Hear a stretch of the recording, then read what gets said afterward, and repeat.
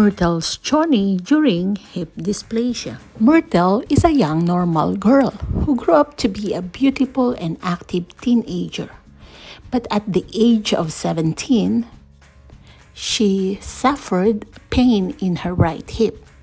The doctor said that it was just a growing pain. But at the age of 19, she was diagnosed with hip dysplasia. She is now ready, and we are now traveling to Victoria for a major surgery, which is called Periacetabular Osteotomy. Girl.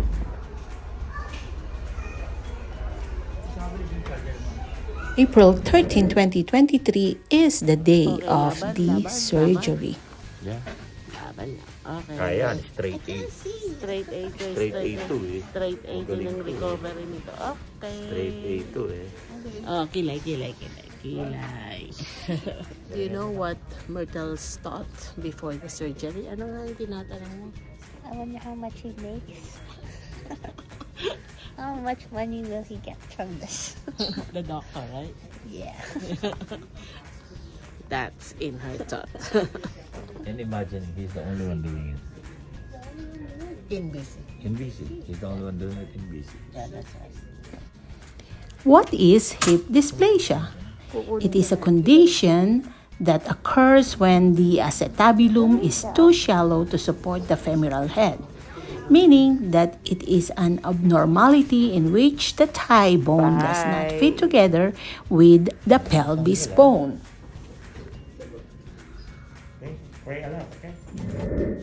First day after the surgery, she was so thirsty.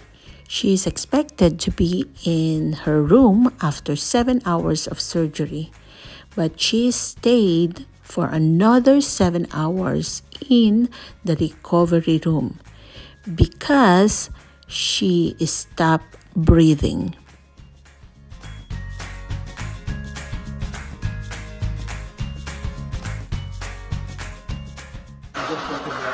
Dear Myrtle, please get well soon. We love you a lot. Mrs. White. Pastor and Mrs. White. Thank you, Pastor and Mrs. White. Mag-selfie ka? Gusto mo?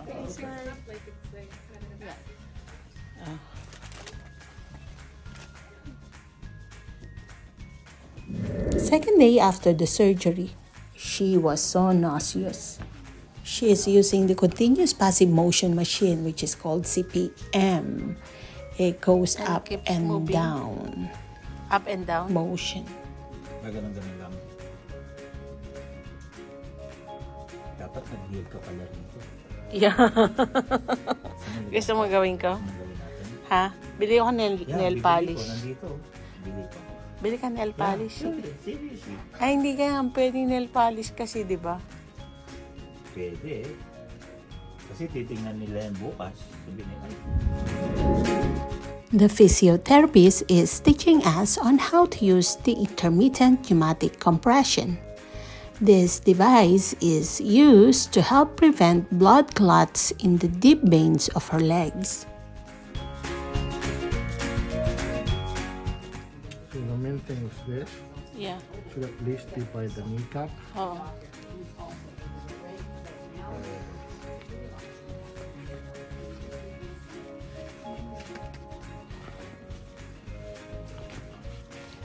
So, kailangan din namin yan sa bahay. That's what the order ng doctor. So, Third day after the surgery, she was uncomfortable in her bed. press your arms down. Take breath in as you go.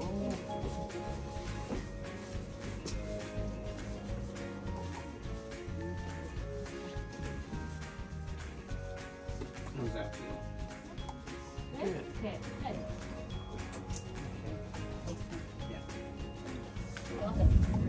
She was so encouraged with her friends who visited her. She smiled even though she is in great pain. pain. Pero maganda ang kilay.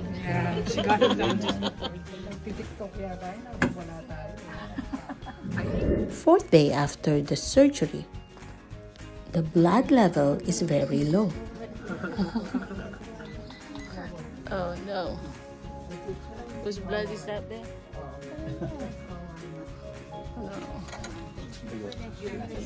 No. Oh no.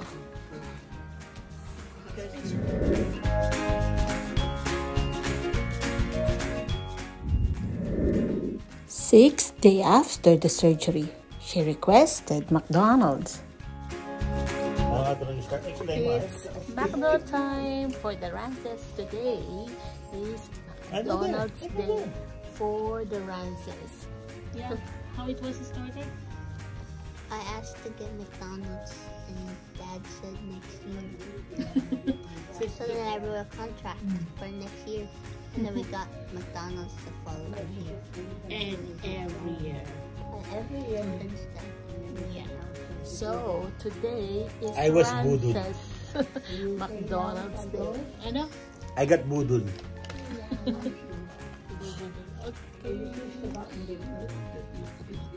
Thank you so much for all this blessing given to us and for our family. In Jesus' name, amen.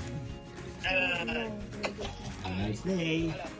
McDonald's day! How about the first bite? You don't want this?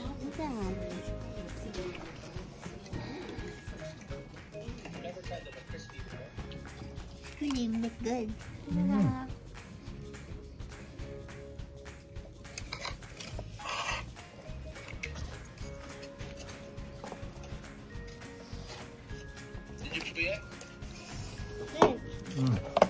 You got that on video. I did, in fact. She is practicing on how to go up and down the stairs with a physio.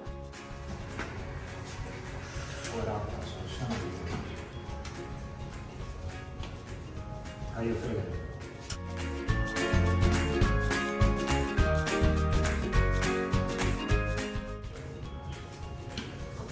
Good job.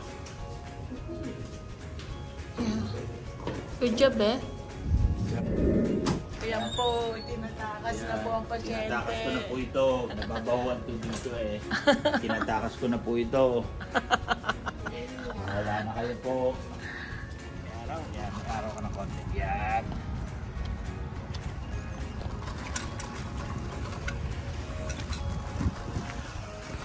Whoa! Whoa! Trying to escape from the hospital and yeah, we are now outside in the park. What can you say? She just did. Sabi mo. I did stairs. 40, how many steps? 14. 14 steps. And how did you do? I did great. 10 out of 10? Yeah. Good I'm job. leaving tomorrow. Yeah! Seventh day after the surgery, she was so excited to go home. Oh, I'm patient.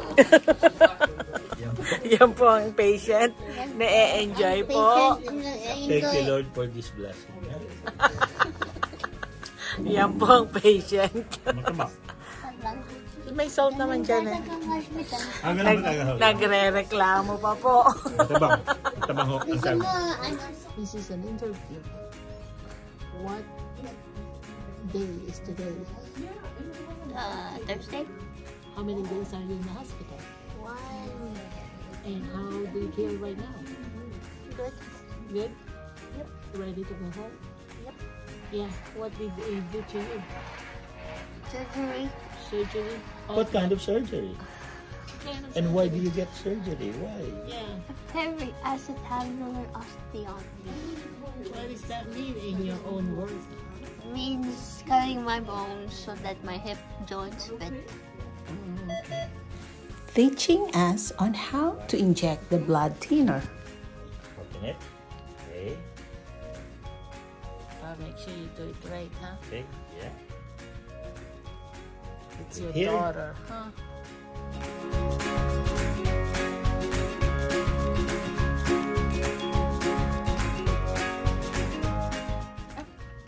Okay. it.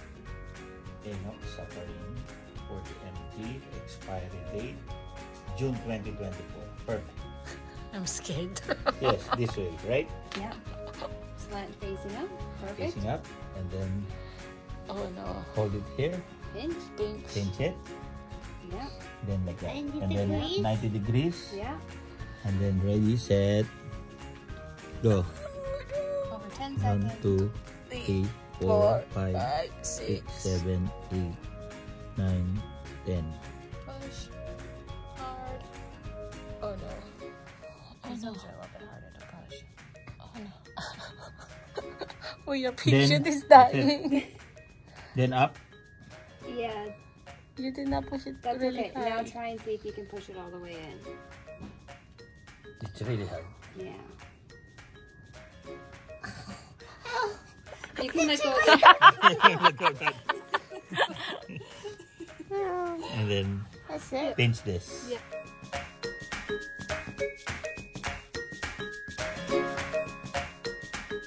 Really have to.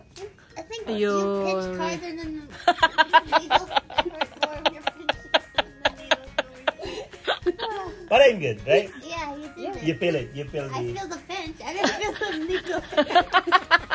Distracted you. Perfect. Good job. Thank you, Bailey. Okay. Welcome. Thank you.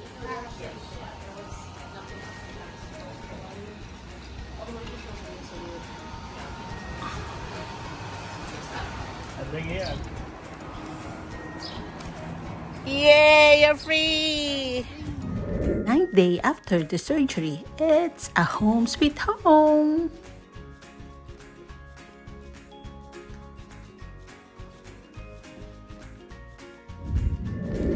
We have to bring her out every day to smell the fresh air. Don't let go.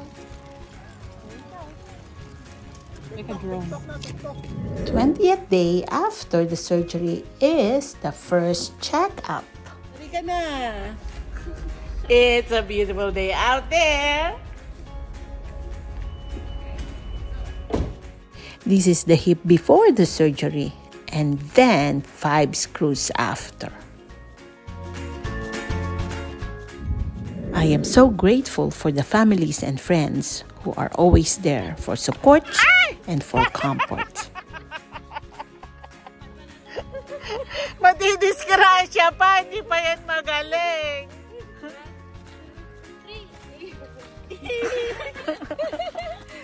Hi! Ay, ay, ay. For the second day after the surgery, it's the second checkup. And Dr. McKinney says that the healing process is so extra unusual. And she called Myrtle a superstar. So I brought her to different places in Victoria. Tallest alley in the world. And since it's Mother's Day, Myrtle gave me a Mother's Day present. It's an overnight stay in Victoria.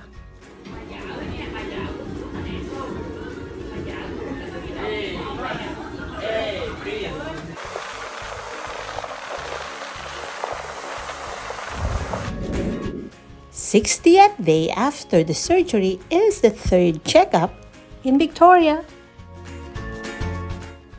Since we are in Victoria, we explore different places like the Parliament, Miniature World, and try the exotic food.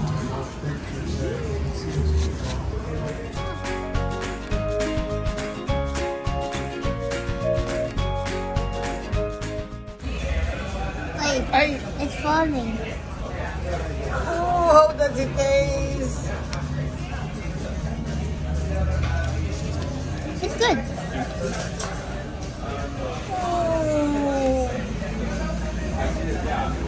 Kind of weird though. Kind of good.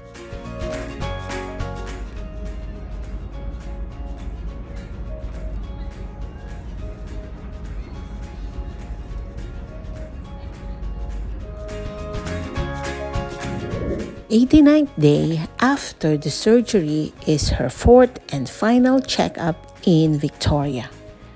Myrtle's life is a journey filled with lessons.